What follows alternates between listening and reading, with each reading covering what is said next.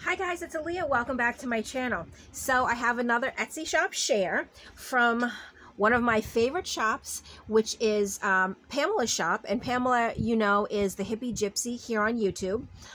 So I will definitely leave a link to both her YouTube channel as well as her shop in the description box below. But I am so super excited for this haul because let me show you why. Oh, I see goodies. Okay, hold on. So let's just go through this really quick. Oh my gosh, there it is. Okay. So she sent along some more of these little buttons. I bought these from her before. And these ones are actually different sizes too.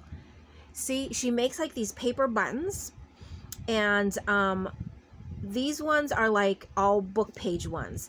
I bought from her before the book page ones, as well as like these like little botanical ones that she cut out of, you know, book pages that had flowers on them and stuff. But they're so perfect to put in like clusters, collages, anything like that. And she makes two holes in the middles of them. I don't know if you can see that on camera. Right there and there. So that way, well, what I've been doing is sewing them on. So I just use embroidery thread and I just put it through each of the holes and then I tie it and then just cut it after the knot, and it looks really neat. So Pamela, thank you for those, because I've been using them. I actually, see, here's the ones I have them on my desk because I've been using them in a lot of my projects lately. So this is what I ordered, but I want to see this. What is this? Oh, this is my note. Hold on. Oh, thank you very much. So this looks like a little scrappy notebook. Neat. I've never made a notebook with different size pages, and I've seen people do it. But to actually have one here with me and I'm able to flip through it, it's neat.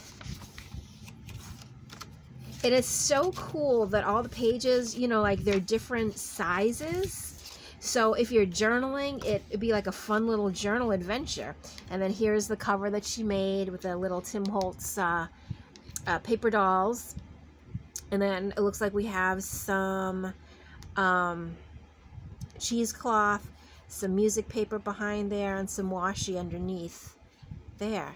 I want to try doing a scrappy notebook like this. I might start off small and do it as like a little something to tuck in a tuck spot in one of my journals, but I've been really curious, and it really, I guess it doesn't matter. You can just grab, you know, several pages and kind of fold them all together and see what happens. But I like the different layers and the different look of all the different types of papers in there. So I definitely want to have a little try with that. I love this paper. Really pretty. And it says some paper ruffle there. So yeah, so this is definitely something I have to give a try at. Now this is what I've been dying for. So when she sent me some Happy Mail, actually a couple of times, there was always a little one of these. Usually, I know one time it was on some laces that she, actually, you know what? Do I have it right here? I do. I have it close.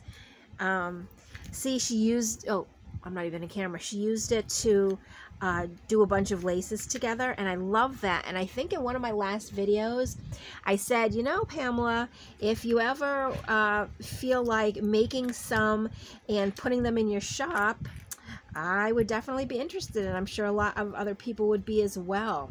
And look what she did. So what it is like, there's this muslin, I think, or some sort of fabric. I could be wrong, it might not be muslin, but then she stamped on it, and then it looks like with cardstock, or even like you could do it with like the file folder material, fold it over and sew the paper on, put an eyelid in it, and then you put a little bulb pin. But isn't that neat? And then you can attach it to whatever you want in the journal that you're making. So I'm so super excited that she has these now in her shop. And there's all different stamps. Like we have a typewriter, a teacup, a bird cage, and they're different sizes too. The crown, the clock, what is that? The Eiffel Tower, I think. Oh, and look, the bird. Oh, I love that. The birds, the chair. But because it's stamped in black, it just gives it this real, like, I don't know, vintage, I don't know, type look.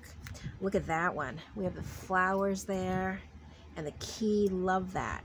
And yeah, I really do love the fact that they're all different sizes. So I guess also depending on the stamp. Ooh, look, a little motorcycle. Like these, obviously they would be longer. Then we have smaller ones that are shorter because, you know, depending on what project you're using them in, you know, you might only have room for something smaller. Or you might want to put it on a page where you want it to be kind of like the focal point. So you'd want something bigger. Oh, so we have a couple different types of keys. We have that one and we have that one. So that's neat. I really like the flower one. Oh, look at butterfly. Awesome. And here's the, oh, I always forget what the name of that is, but I'm sure you guys know. And a quill-tipped pen. Oh gosh. So this is what I went to her shop for. Now I'm so excited. I have a bunch of them for myself. So awesome.